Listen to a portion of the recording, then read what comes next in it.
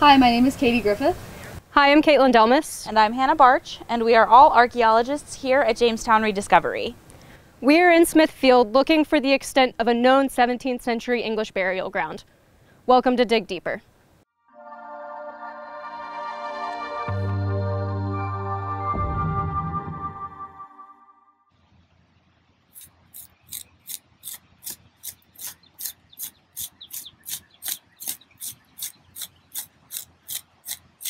We are in Smithfield, which is located between the ridge that the fort was built on and the ridge that the State House was built on. But prior to the State House construction, the ridge behind me was used as an English burial ground from about 1610 to the 1640s. This field historically is referred to as Smithfield. This is likely a connection back to London, where there is a Smithfield just west of city center. Our approach in this excavation in Smithfield has been a little bit different than everywhere else that we've excavated on the island.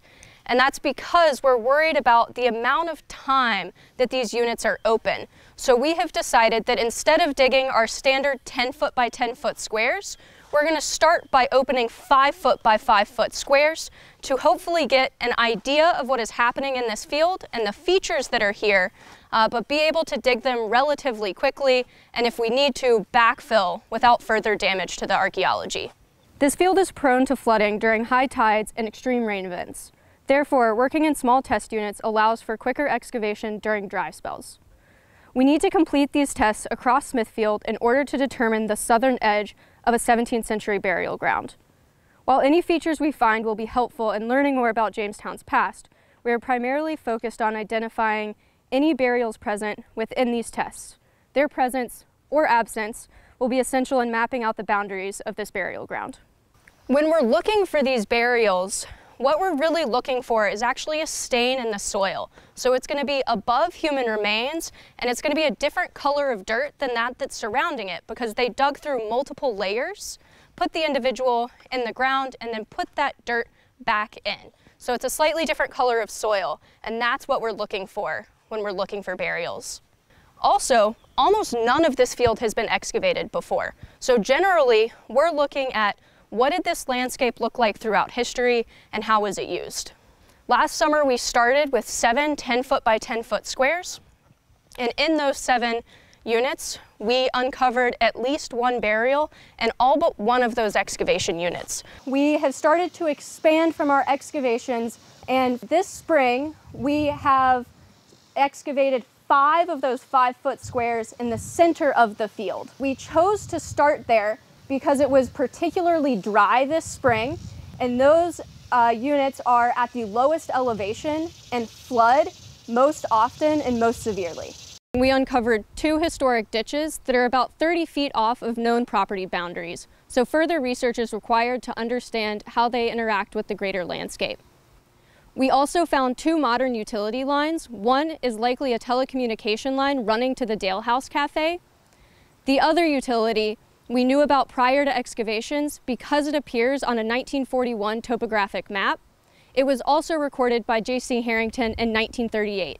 As a National Park Service archaeologist, he was monitoring this work being done to record any archaeological features or artifacts. Harrington noted that the trench was about 1 foot wide and 1.5 feet deep. He also noted that there was very little brick and mortar flecking, which is very uncommon for plow zone here at Jamestown. He also noted that the utility trench was not wide enough to identify features accurately. Harrington also noted that this utility cut through 2 burials, one relatively close to the Yardley House, which we confirmed in excavations in 2020, and another relatively close to the Dale House. This is the reason that we picked to do 5-foot by 5-foot squares all the way across the field to look for the southern edge of the burial ground. So in terms of stratigraphy in this excavation, we have several layers, including our topsoil, which includes grass and root mat. This upper layer is early 20th century landscaping fill, deposited after Preservation Virginia's property acquisition. The layer below it is plow zone, material turned together by agricultural activity in the area. Due to the long intervals of flooding and water inundation, the upper portion of our plow zone has had its chemical composition changed, thus making it hydric. Now, an interesting thing about our regular plow zone is the lack of architectural materials like brick and mortar in this area. Closer to our museum and with our excavations over there, we were finding a lot more brick and mortar.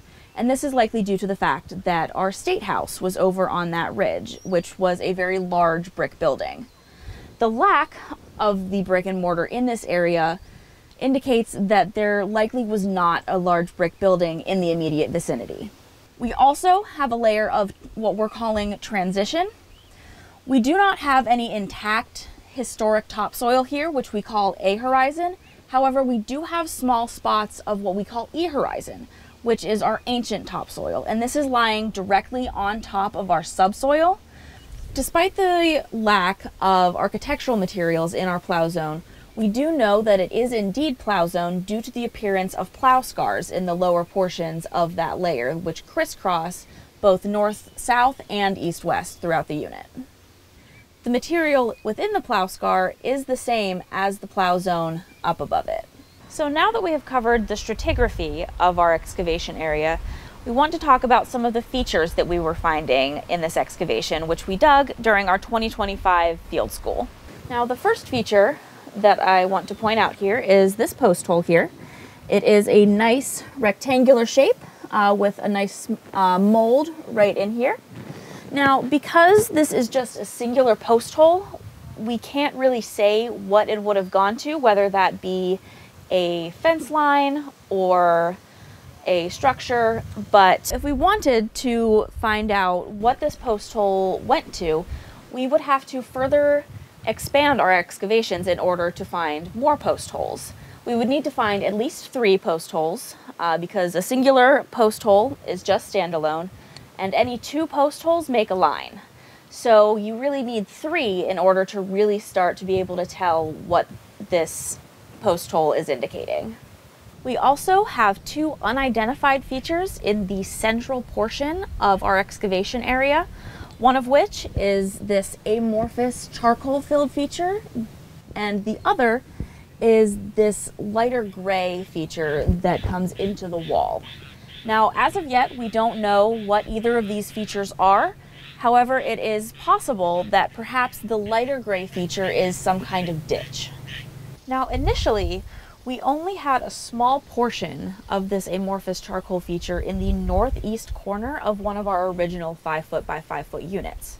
In order to get a better idea of what this feature was, we did end up expanding our unit out into a full 10 by 10. Now, we did find a piece of Native American ceramic within this feature.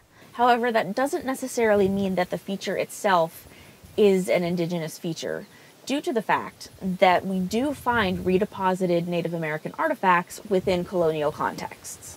In order to get a better idea of what this feature might be, we would have to take a test section out of it in order to get a larger sample size of artifacts out of it, which would help us in turn to figure more out about this feature.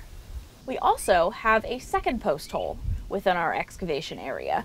Now, this post hole is not related to the first one due to the size being very different. This post hole is much smaller than the other.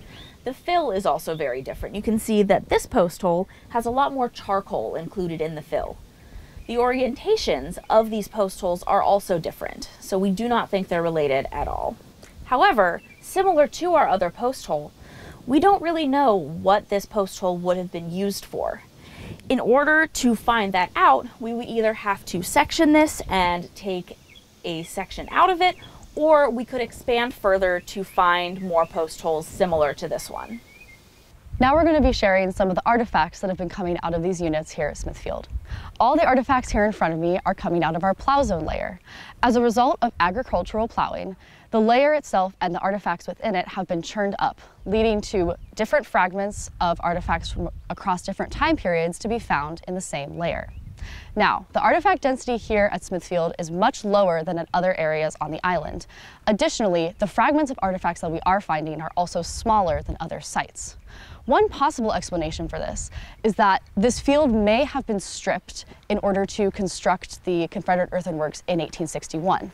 We are still seeing our typical array of Jamestown artifacts, including nails and other iron objects, both European and local pipe fragments, lead, ceramic, slate, and glass. One interesting artifact that we took out of these units was part of a Turk's head pipe bowl.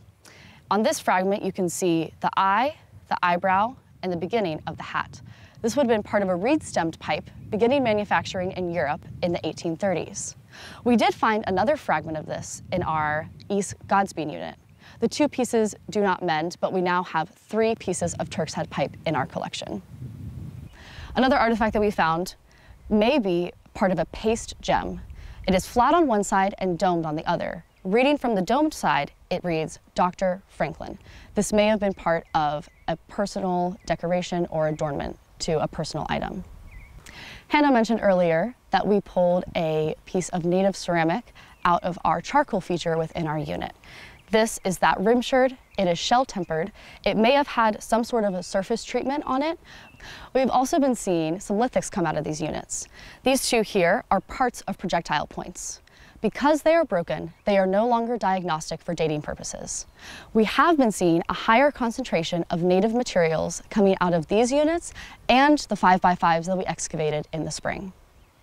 Our next steps here are to backfill our units that we excavated during our 2025 field school and to continue on with our Smithfield project excavating the 5x5s across the field. Thanks for tuning in and stay tuned for more discoveries.